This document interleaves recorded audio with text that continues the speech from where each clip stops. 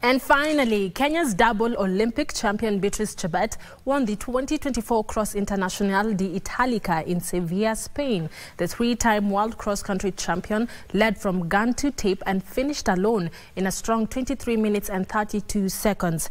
Kenyan-born Daisy Jepkemei, representing Kazakhstan, took second position, clocking 23 minutes and 59 seconds, while Uganda's Charity Cherop recorded 24 minutes and 35 seconds to finish third. Chebet, who has won every race she has competed in this year, holds the 10,000-meter world record after clocking 28 minutes and 54.14 seconds at the Hayward Field in May this year during the Diamond League. Chebet is a World Athletics Female Athlete of the Year nominee for 2024.